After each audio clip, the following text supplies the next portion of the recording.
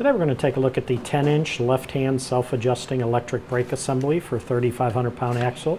Now this electric brake assembly is easy to install. It offers more user control than hydraulic brakes. Now in electric brakes it requires only an electric brake controller, which we do sell separately on our website. There is no actuator or hydraulic lines necessary. If you notice the brake shoes on this, they're lined with a automotive grade friction material. This friction material is fully bonded. It's not riveted to the shoes, gives you long life, more braking torque. The lining also has tapered edges, and they do a circular grinding of it to prevent cracking and crumbling that can lead to a mechanical lockup.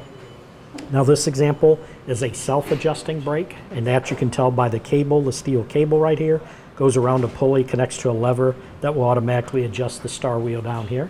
Now a self-adjusting brake does not require periodic manual adjustment like the standard brakes. They do use a fine-tooth brake adjustment gear down here, which allows for more precise setting, and then there is no break-in period which is needed following your initial adjustment.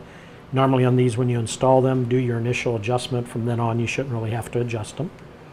Now the backing plate that it's attached to is an E-coated backing plate, will help resist wear and corrosion. One thing I do want to mention, if you look at the bottom on all brake assemblies, there'll be adjuster holes at the bottom, and they're usually open to allow a tool to go in and to do your adjustment on the star wheel. On these, they do put plugs in them, and that's nice to do, because what you want to do is when you do install this and you put your brake drum in, you don't want dirt getting in those holes and causing any problems with your brake assembly. So this does include the adjuster plugs. If you note, it also includes the mounting bolts right here. These are included. Now the nuts and the lock washers that would use to attach this to the flange, they are not included. They are sold separately. Now this assembly is certified for QAI, which is Quality Assurance International, and CSA, which is Canadian Standards Association.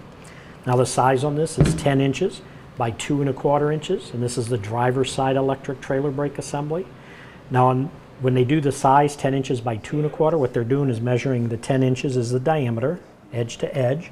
So if we put a ruler on that, it's 10 inches, and then the 2¼ would be the width of the lining, which is 2¼ So 10 by 2¼ And again, this is the left-hand or driver's side.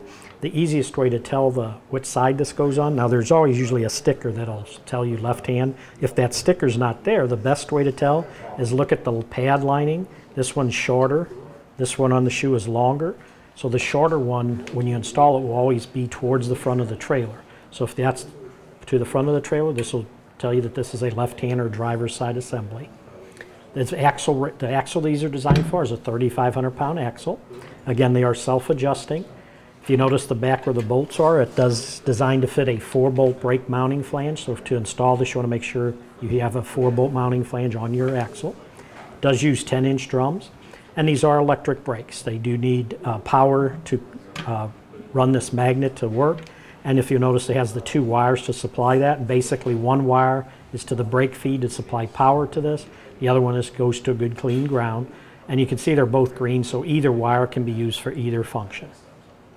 But that should do it for the review on the 10-inch left-hand self-adjusting electric brake assembly for a 3,500 pound axle.